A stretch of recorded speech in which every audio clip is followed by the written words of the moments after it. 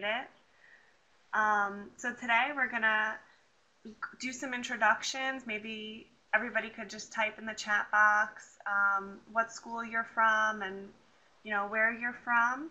And then we'll listen to 4 student voices who have created these wonderful e-portfolios, and they'll describe them and how they got started.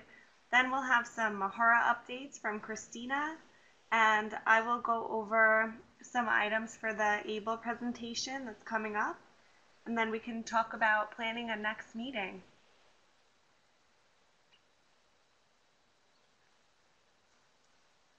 So my name's Meg. I'm from Pace University.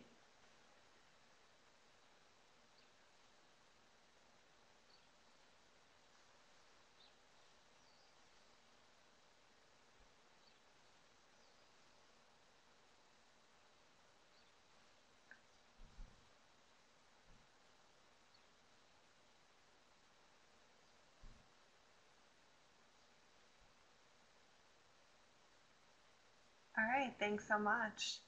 So once Keith gets back in, I think he's gonna play some of the recordings that we have so we can hear the students.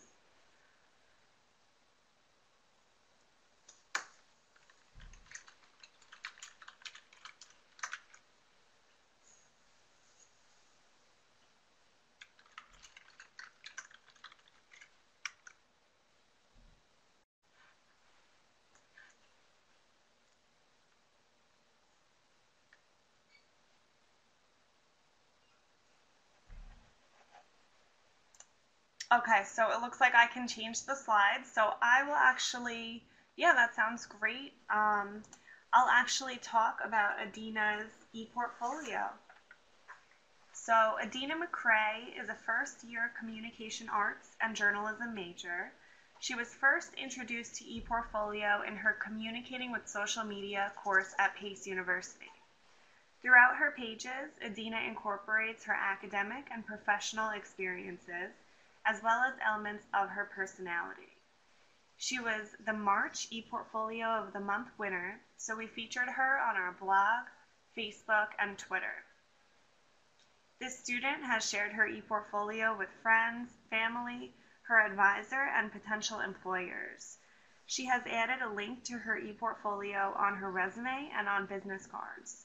She's been told that it's an exemplary showcase of my skills as a student, as well as how quickly she's adapted to using ePortfolio. So here's a page that shows how involved Adina is in the PACE community. She is an active member of the Black Student Union and also Inroads, which is an organization designed to place youth in internships. She displays pictures from her high school graduation and has displayed a tag Zito, which includes her values. Adina's favorite part of ePortfolio is embedding videos. She's worked on many video projects, and she's embedded them on her showcase pages for viewers to easily watch. It's user-friendly, she says. Viewers can watch any of my videos without leaving the page. It also makes the page pop and look unique. It was fun to put them all together, and it was cool to have them all in one place. So that was Adina's ePortfolio, and the recordings are actually in the meeting invite, so if you'd like to watch them later on, you can hear the actual student voices. Now, this is Anna Bolivar. She's a graduate student in the Media and Communication Arts program here at PACE. She put her portfolio together in her Industry, Theory, and Practice course last semester and was named ePortfolio of the Month for April. Since Anna's background is in engineering, she enjoyed creating pages that showed different sides of her.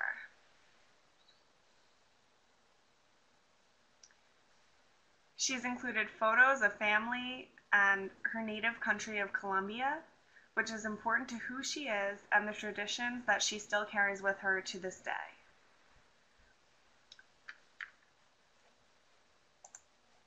She's worked at Con Edison for 7 years and has a page dedicated to her professional life there. Her bachelor's degree is in mechanical engineering, so this page reflects her technical knowledge and gives way to why she chose to study media and communications. By doing her e-portfolio for class, Anna learned more about herself.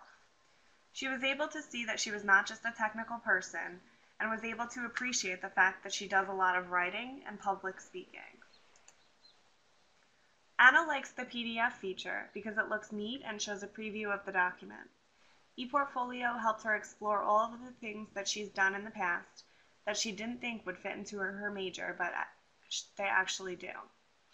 She plans to continuously update her portfolio moving forward, and she expects it to be a nice addition to her resume. Thanks. So we actually have our e-turns scout out these e-portfolios and then contact the student with some interview questions, and then we post them on our blog and feature them on social media. So they really like that.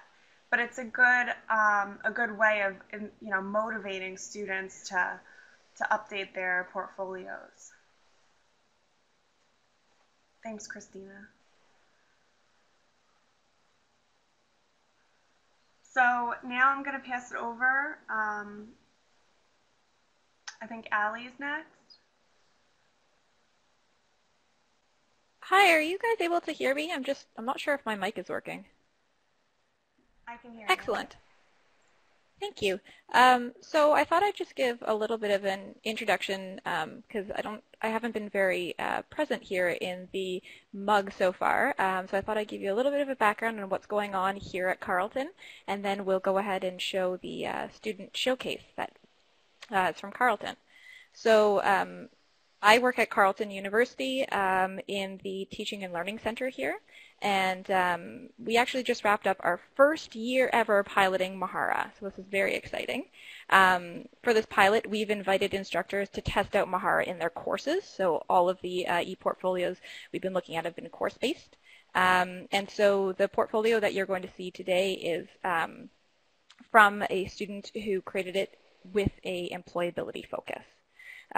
So I think you'll be able to see in Sandra's presentation how her instructor thoughtfully designed the e-portfolio assignment to support student learning, but also by creating a final product that will be ready to use on a job hunt. And before we play Sandra's presentation, I should mention that we call our instance of Mahara CU portfolio. So Keith, I think you're in charge of pressing play, so could you do that, please? Thank you.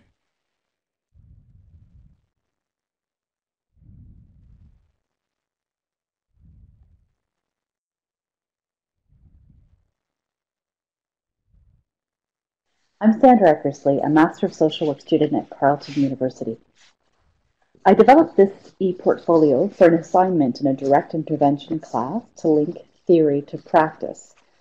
The development of this e-portfolio forced me to consider how to demonstrate how I apply my theories into my practice for prospective employers. My professor asked that students incorporate some of our academic assignments into our portfolio. So I took these assignments and really heavily modified them so that they would appeal to professional audiences. I needed to turn my mind towards the marketability of these applications in order to present them for this project. I really focused on taking theory and breaking it down out of academic language and into a more accessible form. I think that this exercise prepares me well for interviewing with prospective employers, even if they never view this portfolio. So my portfolio is really intentionally simple and accessible. The simplicity provides me with the flexibility of easily adapting or modifying the portfolio for different employers. For example, I hope to add another page to this portfolio once I've further developed some of the skills that I'm working on through my current practicum. The accessibility recognizes that prospective employers may not share the same professional language as they may come from different disciplines. My portfolio highlights a meta theory, which is feminism, that structures my practice, and a theory as well that's more marketable for employers, which is the solution-focused approach. I gave special attention to showing how each of these theories plays out in my practice. The various media content in my portfolio helps to deliver this content in an accessible way. Instead of relying a lot on narrative, I wove in content from other sources, evocative images, a word cloud, a sociology newsfeed, and video content. I have several favorite features in this ePortfolio, and one of them is the word cloud that you can see here. And I've developed this to create a quick and catching image that gives a glimpse into my approach. I particularly liked the use of embedded TED Talks to give accessible and engaging pictures of my chosen theory and practice. So I introduce each video here with a short narrative that explains how it demonstrates the application of the theory. Each video gives a current, relevant picture of how feminism can be applied to real life. So while one clip gives a critique of video game culture from a gendered analysis, the other is a departure from what many might expect from a feminist analysis and shows the ways in which a feminist lens can illuminate multiple forms of oppression and inequity. So both videos are really inspiring, they're easy to understand, and they're powerful. For me, I enjoy taking these various forms of media content and replacing some of my academic language with some of these media contents that kept my portfolio varied and interesting. And that is it for this part of the presentation.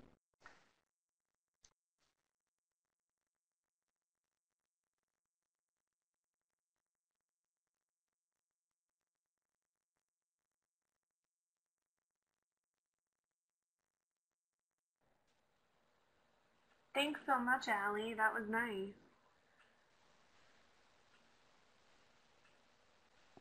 So Sandra wasn't able to make it to the meeting today, but I'm happy to answer any questions if you have any, or you can always email me afterwards if you have any other questions.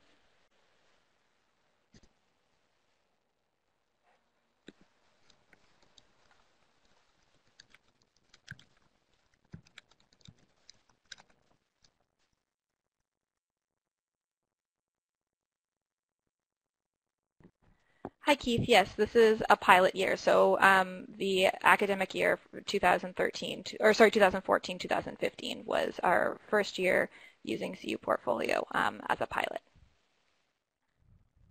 So what are some of the things you did to promote the course use that you did see this first year?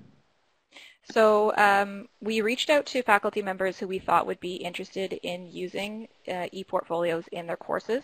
So essentially kind of targeting people who we thought would be early adopters. And then we offered introduction to CU portfolio workshops to instructors. So really we just, and advertised it across also using a blog and in our newsletter. So just kind of getting the word out to faculty members, and then we welcome them to come in with whatever ideas and inspirations they had, and we would kind of consult with them and work out something that would work for their course. Sam, the support that was given to students, I had created a CU Portfolio support website that had guided tutorials, so I had recorded short videos and also screen grabs. It would have been nice if we had only had to rely on the Mahara user guide, but we had changed the look and feel a little bit to CU Portfolio, so I wanted to make sure that it was as easy as possible for them to follow instructions. And then also I went into each class that used CU Portfolio at the beginning of the year to give an introduction, and it was a hands-on workshop, so that was where students would follow along with me, and if they had to copy a template, they would do that with me in that session. I found that that really set them up for success, that they already had that portfolio ready for them within that first workshop.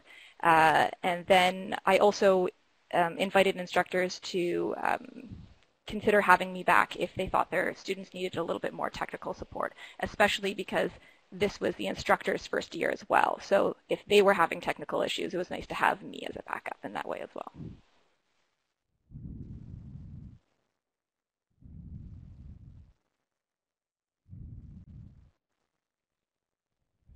No problem. It's a little bit of a balance, I think. I mean, how much do we provide templates to the students to make it easy for them to get in versus how much do we leave them a clean slate in order to promote their creativity? But I think we probably need to focus a little bit more on providing some templates to our students here. Yeah, for us it was very much up to the instructor if they wanted to do it. So some instructors felt more comfortable going in, especially with their first time with the technology, having a bit more of a scaffolded approach, whereas other instructors were really excited to kind of let the students go at it, get creative with it, and see what came from that.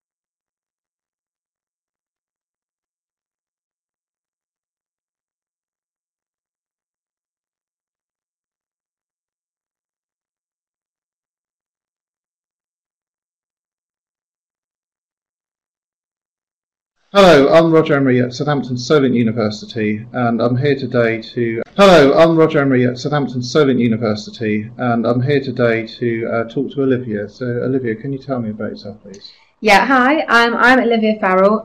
So I'm 21 and I studied public relations and communication here at Southampton Solent University. And can you tell me what was your reason for using Mahara ePortfolio? Yeah, so we had to use it for a university assignment.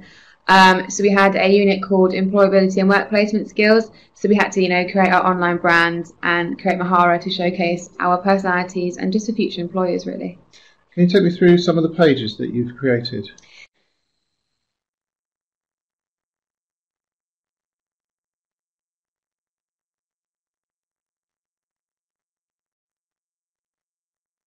Hello, I'm Roger Emery at Southampton Solent University, and I'm here today to talk to Olivia. So, Olivia, can you tell me about yourself, please? Yeah, hi, I'm Olivia Farrell. So I'm 21 and I studied public relations and communication here at Southampton Solent University. And can you tell me what was your reason for using Mahara ePortfolio? Yeah, so we had to use it for a university assignment. So we had a unit called Employability and Work Placement Skills. So we had to, create our online brand and create Mahara to showcase our personalities and just for future employers, really. Can you take me through some of the pages that you've created? Yeah, so one of my pages was called My Desired Industry. This was where I just explained why I wanted to work for the sector I want to go into. So that's entertainment PR. So this is where I just really expressed my passion for it, so that when future employers look at my Mahara, they can see that straight away. Another one was called Preparing for My Interview. That was just about an interview for one of my work placements I got in this summer, which was for House PR, and that included, some outfits that I could have worn to my interview, as well as some mock-up things that I created. So I made a press release for them, and also one of their recent case studies was regarding Empire Cinemas, and they made like a step-by-step guide to creating and having a really great cinema experience. So I basically recreated that and made it my own and followed the theme of my Mahara, which is quite sketchy and like doodly, and then recreated it for them. You mentioned the design there, the doodles and the beautiful fonts. How did you create this design?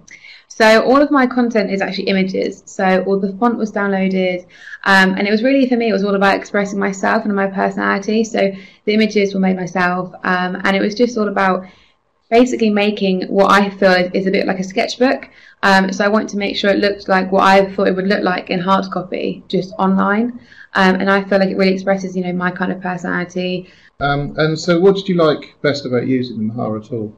I think it was the best thing about using Mahara is that it allows you to kind of be free with your work, because obviously at university we do a lot of academic pieces, And it's just about really expressing yourself rather than, having a specific format or layout to a piece of work and having an essay and having to use, referencing. And it was just all about being free and having, being able to showcase your creativity and just being yourself on it and not having to follow anything. What challenges did you have using Mahara? I think Mahara as a whole was a challenge because we've never done anything like this before.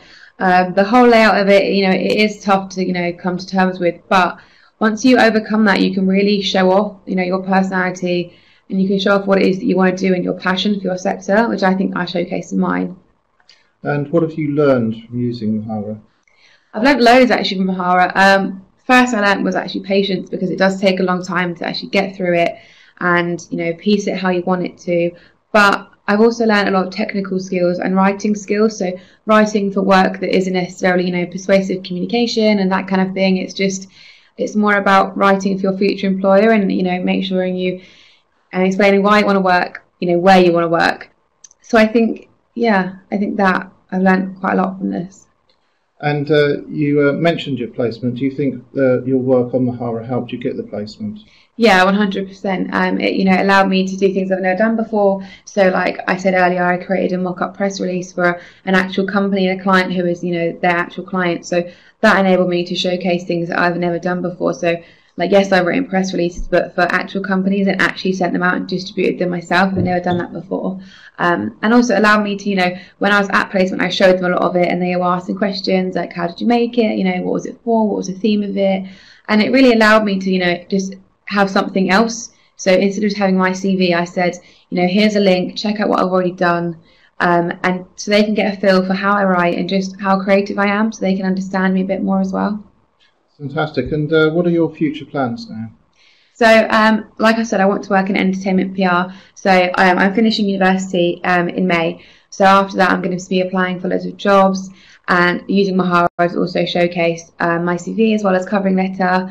And also, I think maybe do some more internships just so I can get, find my feet a little bit more in PR and then hopefully get a job working for a music company. Fantastic. Well, thank you very much for your time today, Olivia. That's okay. Hello, I'm Roger Emery at Southampton Solent University, and I'm here today to talk to Olivia. So, Olivia, can you tell me about yourself, please? Yeah, hi.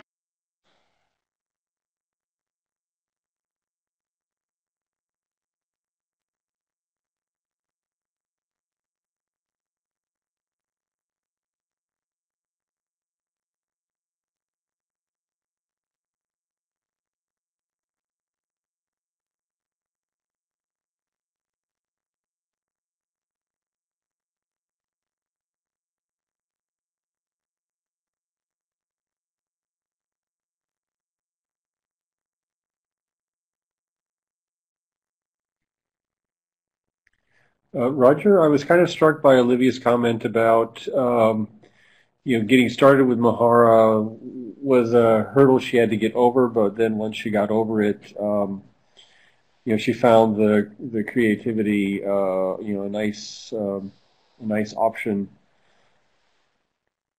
I'm just wondering if you had some conversation or worked with her while she was working on the portfolios to know what helped her get over that initial roadblock.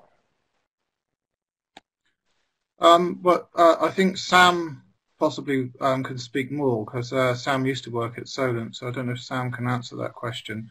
But when I was talking to her, she is a very determined individual, so I think she would have got over she would have got over any issues with the system, and she is now being employed by the module leader to be a peer mentor. So she's now a third-year student, peer mentoring second-year students.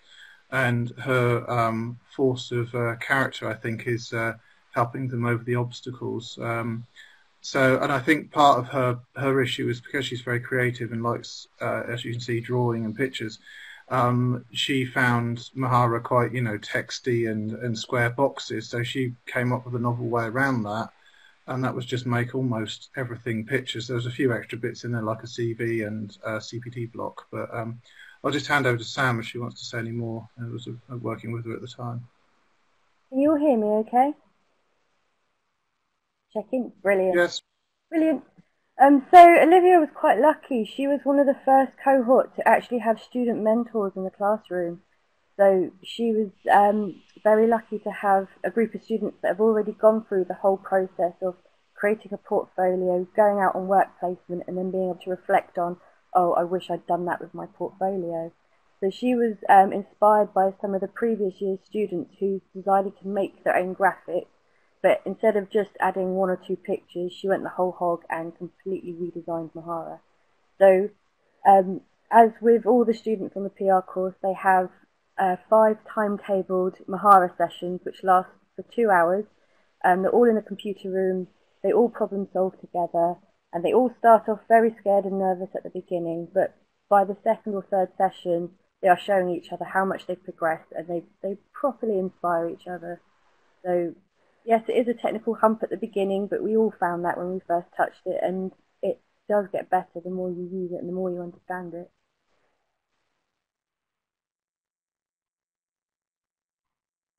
I think just to add to that, Mahara has got version by version much more user friendly. So I think where we possibly started was with quite an early version of Mahara. I can't remember 1.2, maybe earlier. So as far as usability goes, it's moved a very long way in that time. So some of the things Olivia, so she's now a third year student, she would have experienced 3 years ago. That's a fair few versions of Mahara ago as well. So she sort of probably wouldn't experience so many problems now as she did at the time, if that makes sense.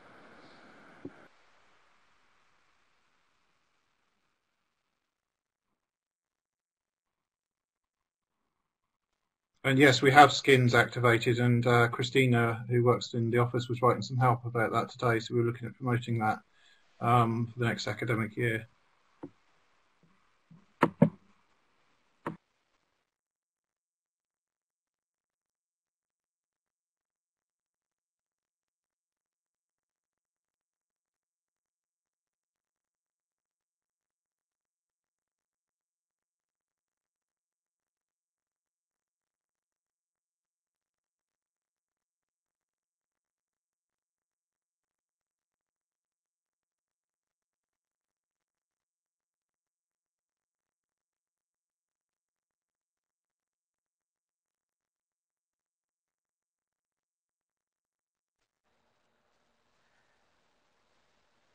Great, thanks. It was really nice to see the student showcases and hear from the students about their portfolios. So next, if we're done with one more to show, that's great.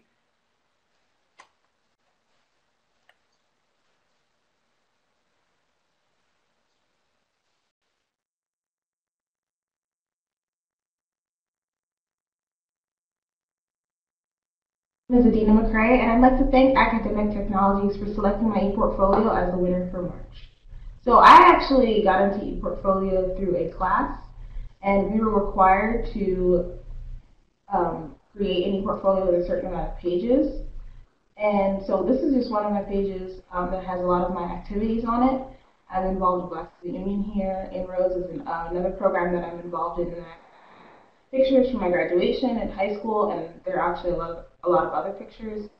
And there's a Wordle about me that just has a few words that I put in my life. This is another ePortfolio page that I'm really proud of that has a lot of projects that I participated in while I was working in my job at high school, and then there are also some projects that I did on my own on this page, and it was really fun to put them all together because it's something that I love to do, and it was really cool to have them all in one place for people to see when they're looking at my portfolio.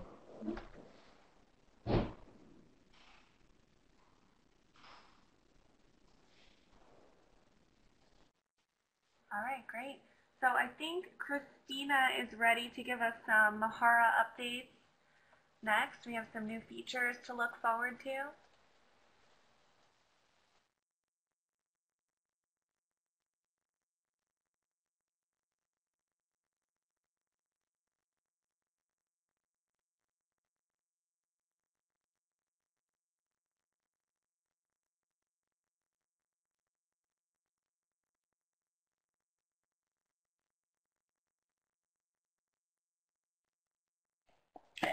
Okay, so while the presentation is uploading, just a quick sound check to see if everyone can hear me.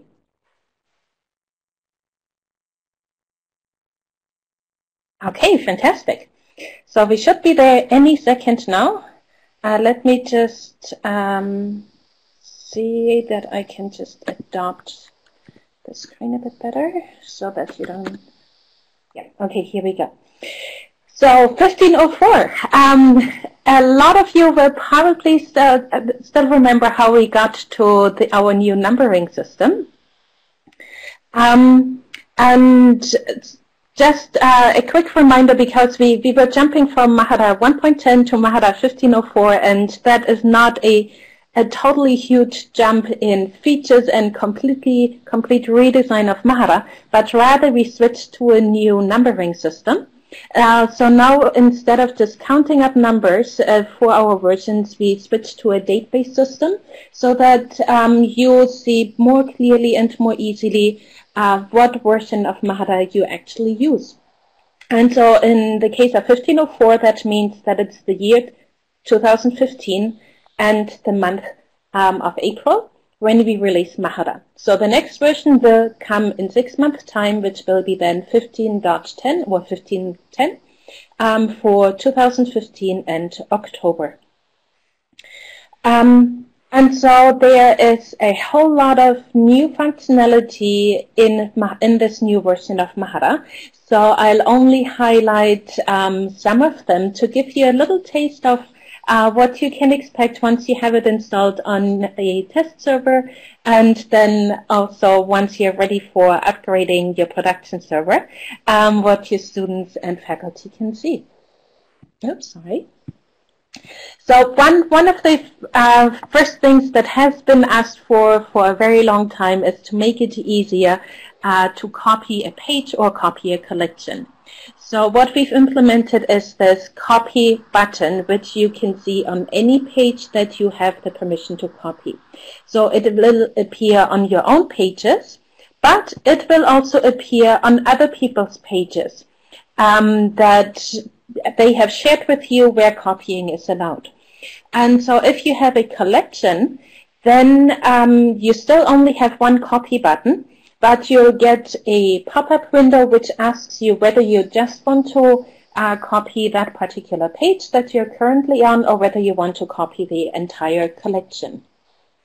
So that'll hopefully make it much, much easier for people to immediately see when they can copy something into their portfolio, instead of you having to give them 5 steps and say, go to portfolio, click copy a page button, find the page, make sure that you copy the page or the collection that you want, and then go through the rest of those steps.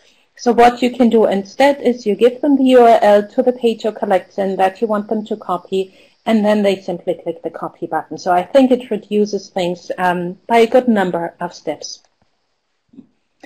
And in Adelaide, when I presented on the new features of Mahara just a couple of weeks ago, that was one of the features that the audience loved most and was looking forward most. So we are really excited to have that in Mahara now, because yes, Ellie, it is very easy to now copy templates, and will make your life as support people also easier, because you simply don't have to explain so much or create a lot of documentation around something that should be very simple.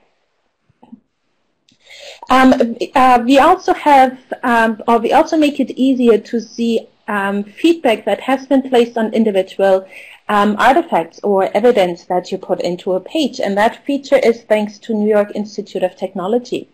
Because what you'll see here is when you are on a regular blog where you allow comments and feedback, you'll first see an add comment link at the bottom right, at the bottom of the blog, and you also see comments, which is also a link, and the number of comments that have already been left.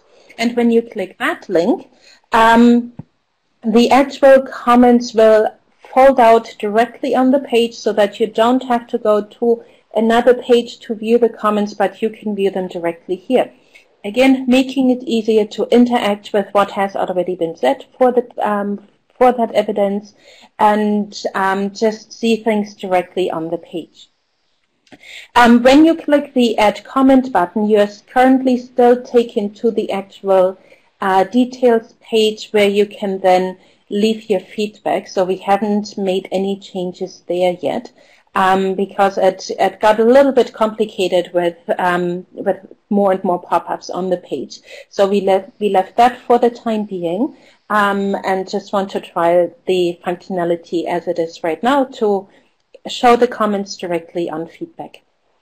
And if you do not see one or both of those links, so the Add Comments or the Comments link, then that means that the author of the portfolio has not allowed you to leave comments, or has comments entirely turned off. So it does work with the comments permission.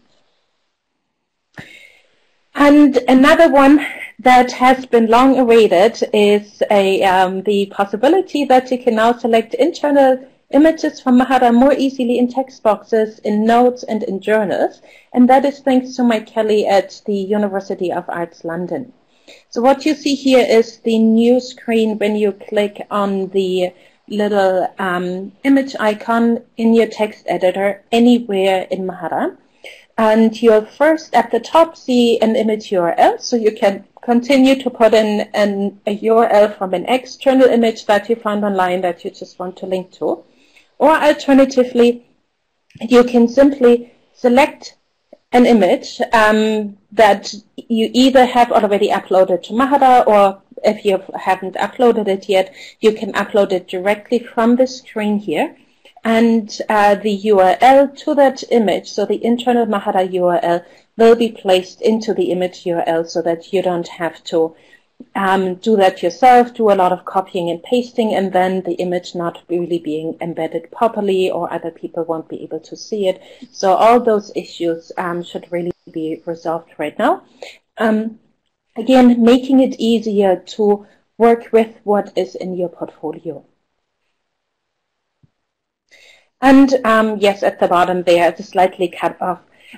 You can also select an image that you have already uploaded, like anywhere in Mahara when you want to embed an image into a regular block.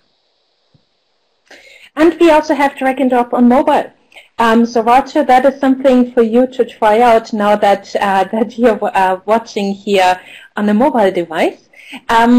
It looks much nicer now when you go into the edit screen, that you can actually drag and drop blocks. So instead of having to click a tiny radio button and then another button for saying where you want to put a block, all you need to do, like on a desktop computer or on a laptop, just drag and drop the blocks into the page, and then they'll be available for you. And not a new feature, but just a quick question for you. If you are interested in mobile and using a native app for Mahara, please do consider contacting Scott Allen. He's a student from Victoria University, Wellington, who is currently investigating the usability and new functionality for Mahara Droid, which is an Android application for Mahara. And he wants to know how people are currently using it, what is missing in there, to get a better sense of what we should be offering for Mahara Droid in the future. Mahara Droid has recently been updated to include newer functionality that has already existed for quite some time but hasn't made it out of the beta stage.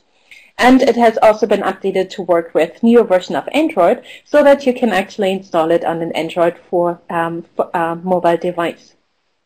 So if you are interested in mobile apps in general, you don't necessarily have to be an Android user. So if you say, well, I want a mobile app for iOS as well, and you want to give your opinion, want to let us know what you would like to see of an app of Mahara, then please contact Scott so he can send you his questionnaire or even have a online conversation about what you think should be in a mobile app, so that he has more research data to evaluate and then see what he can implement, because he is currently doing his industry project in an engineering course with Acid Catalyst, and so he has a lot of research to complete as part of that course, which makes it really nice because he can go really into the depth of things.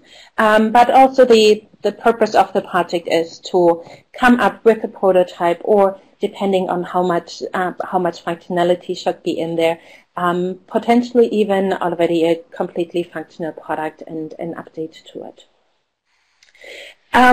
Keith, quick question in regards to your question: is Portfolio App in iOS comparable to Mahara Droid, or do they have different functionality? The functionality is pretty complementary these days because Portfolio App has just been updated and is now called Experience App. I have not seen it in action myself, but once I'm finished talking, I'll see that I find the page where they talked about the functionality that Bright Cookie wanted to implement for Experience App, so that you can take a look there. And they did certainly upgrade the functionality in general to put more features in that were also in Mahara Droid, and then some others as well. Of course, being an iOS device means that it is not possible to upload as many different file types as you can do on Mahara Droid, because you're pretty much limited to images and videos, whereas on Mahara Droid you can share pretty much anything that you can share on your Android device. But that is not a limitation kind of the app itself, but really just iOS. Okay, so if you want to help making Mahara better on mobile, in particular in regards to a native app, please get in touch with Scott, or you're also welcome to get in touch with me, and I'll forward your contact details to him then. Okay, but now let's go on to some more new features of Mahara. Displaying of pages in a group. Thanks to Switch, which is an organization that supports Swiss universities and has a central Mahara instance in Switzerland that universities can access. We have a number of new functionalities for the group homepage, because in the past you could only see pages sorted alphabetically. Now you can sort them according to when they have been updated last. And you can also decide whether you only want to display pages shared by members of the group or by anybody. And that's a really cool feature, because if you set up a group for one cohort, you put everyone in, and then the students share their portfolio, and they don't put an end date to it. All these portfolios will still show in the next semester and the next semester and so on. But the students aren't actually in the group, or aren't in the class anymore. And new students' portfolios don't really show up because they are just way at the bottom. So what we did instead was to make it so that when students leave the group or are removed from a group, that the administrator of the group can also decide whether those portfolios should not be displayed on the group homepage. The portfolios are still accessible, because you can always still go to the Shared With Me page in your portfolio in order to see them. However, they won't clutter the group homepage screen, which is usually for the members of the group. And then you can also do the exact same thing for collections. And what you will also see is by pages shared on with the group, you'll also have the date when it was last updated displayed, so that you can see very easily whether you've already looked at it or not. And Again, those were alphabetical.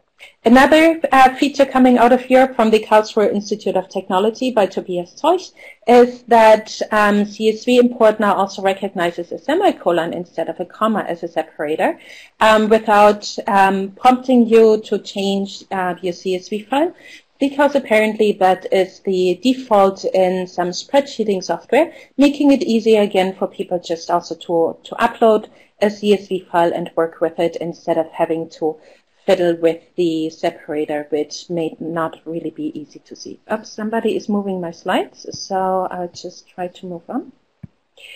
And we have another seemingly small feature, but it is actually the start of a bigger feature for smart evidence. Let me just briefly give you a link to what smart evidence is, because Shane Nüssler and I talk about that in a presentation. And here we've implemented one of the first things, namely annotations, because smart evidence is a way to make the building of portfolios that need to be standard compliant easier. And because it's a huge functionality, we started with one feature that can stand alone on its own and can already be implemented.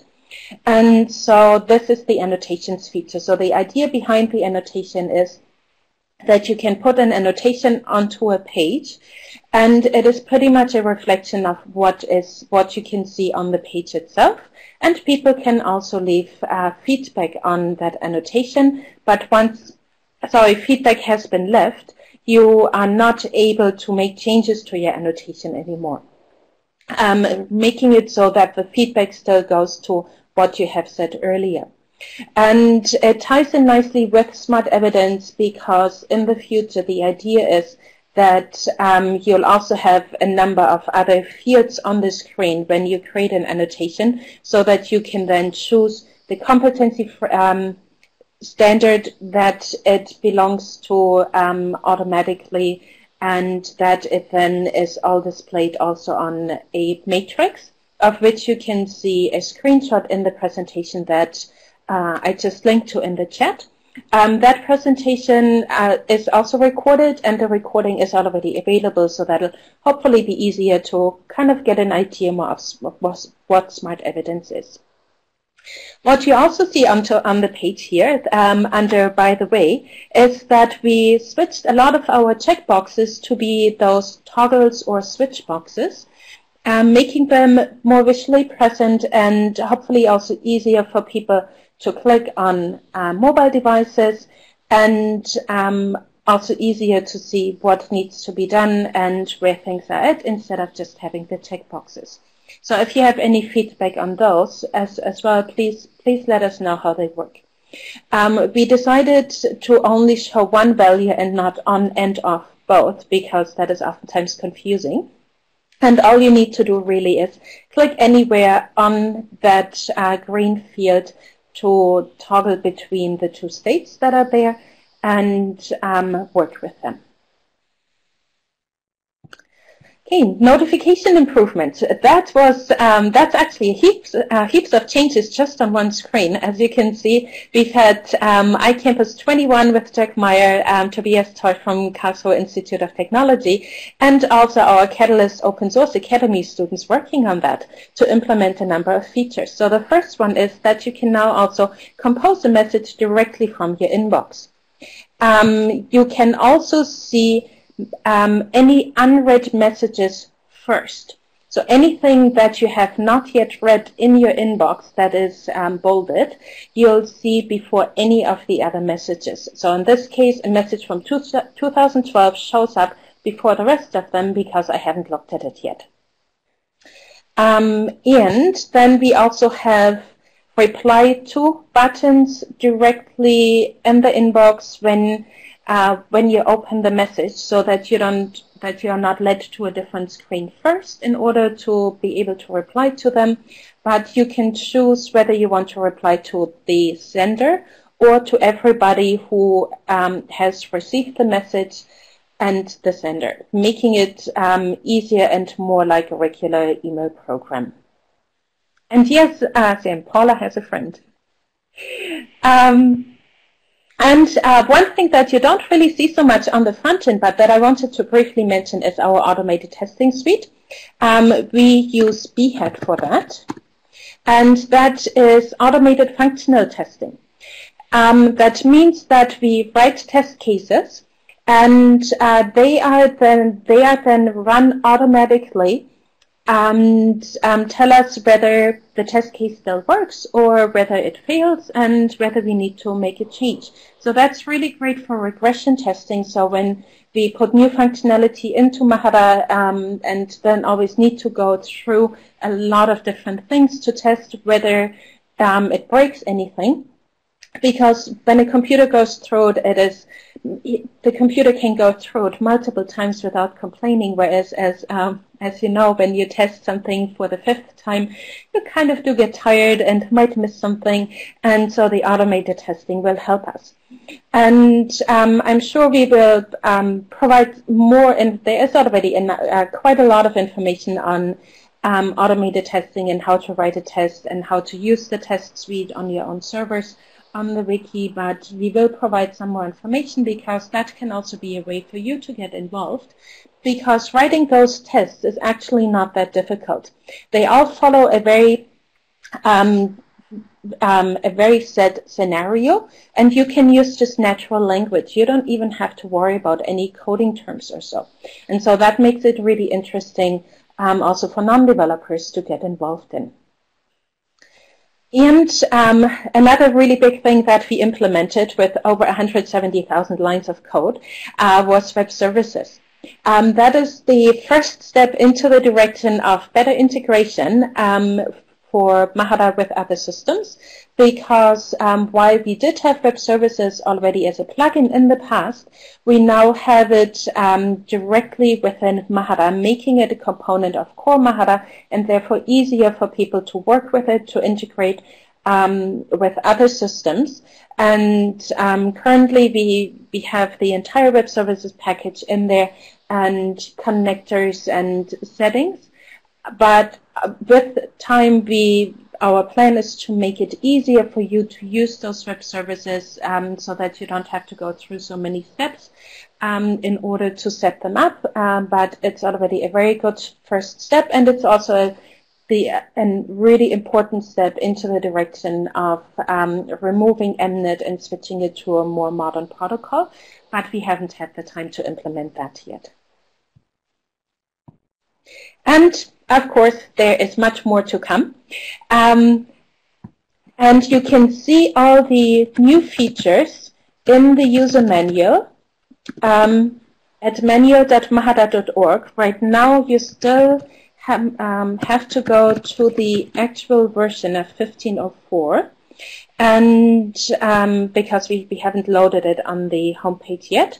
However, if you go to the index, so this page here, and look at new in Mahara 15.04, you see a number of, you see all the features on the front end that are new or sometimes receive slight changes.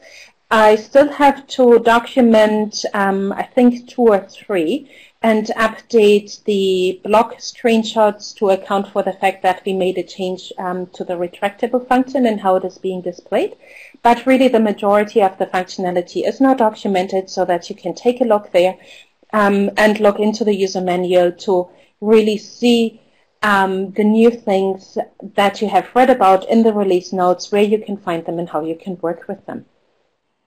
And of course, now that Mahara 15.04 is out of the door, we are onto Mahara 15.10, which is our October release.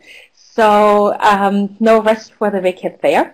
And there is still time to propose new features if you want to see something new in 15.10. Feature freeze is in July, so if you have developers working on something, please ensure that they put everything through before then so that we can take it into consideration for 15.10. There'll be huge changes in 15.10, especially on the front end, because we are moving to using Bootstrap as our CSS framework, so for the style sheets and how we set up the pages. And that'll mean that, again, it'll look more modern. We'll have some already through using Bootstrap, a number of changes in Mahara itself, which make it easier to use again. But of course, we are also looking into making many more changes to improve the usability, to add new functionality, and again, to bring to take Mahara one step further and give you a new version that you'll hopefully be excited about as well. Okay, so that's it from me. Bas, when the smart evidence feature, that's a very good question, because it depends quite a bit on funding. It is a huge feature. And if you're interested in helping develop it, either by contributing functionality or by sponsoring part of it, that would be very much appreciated. We started the development work together with the University of Canberra. I forgot to mention that on the slide. And we will make more information about it available as well. The presentation that Shane and I did in Adelaide was just the start of it. But yes, if you want more information, I'll very happily connect you with Shane and then see that we get more things out to the community as well, so that you'll have a better understanding of what smart evidence means and how we can go further about it. Thanks so much, Christina. Those are some exciting features. They look great. In the interest, I'm excited about it as well. So I hope that you'll all be able to install it very soon, at least on your testing servers, and then over the summer on for your students and faculty. Yes, of course. So in the interest of time, I'm just going to talk a little bit about the ABLE presentation. So the theme of the upcoming presentation is employability in Mahara. The meeting date that we set for planning is May 20th at 5 p.m. New York time. So if anyone is in this meeting now who hasn't been invited to that May 20th meeting or would like to get involved, present on this panel with us for ABLE, please let me know. You can email me. I'll put my email in the chat. And we'd love to include you. So if you aren't currently planning on presenting with us, please feel free to email me if you want to get involved. And then we can talk about planning our next Mahara user group meeting. If anybody has ideas about agenda items now or dates that they'd like to throw out there, please type them in the chat box. But if not, we'll be contacting you via email. Yes, so we have a meeting date set for planning the ABLE presentation on May 20th, and then I guess we'll be planning another Mahara user group meeting after that. Just a quick note for the other Mahara user group meeting after the ABLE planning presentation. So there is a face-to-face Mahara user group meeting planned for the 24th of July. That should be a Friday, directly in New York. And so we just wanted to hear from people if here in the chat today, if the 24th would be a possibility. It might not be streamed because we did have quite a few problems last time when we tried to stream a face-to-face meeting. So we'll still have to talk with Larry and George about that. So it might just be a face-to-face meeting where people can come together directly in New York. The idea is to hold it at Teachers College, Columbia University. So that would be in Harlem. It's very easy to get to, and just the possibility for everyone who will be in the New York area to attend in person, or if somebody is coming from, is planning on going to ABLE and has to fly through New York, then it's right the Friday before the ABLE conference, and we'll get some more communication out about topics and who wants to present or show something, but just to throw out the date for you to have it and put it into your calendars. Thanks, Christina.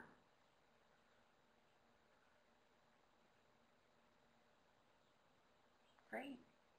Well, thanks everybody for attending. We're just about out of time, but I appreciate you coming to the meeting, and I think it was a great student showcase.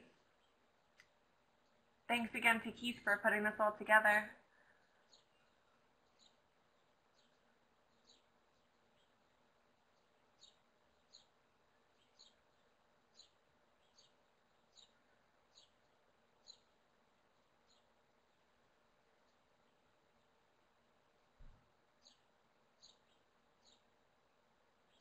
All right, have a great rest of the day.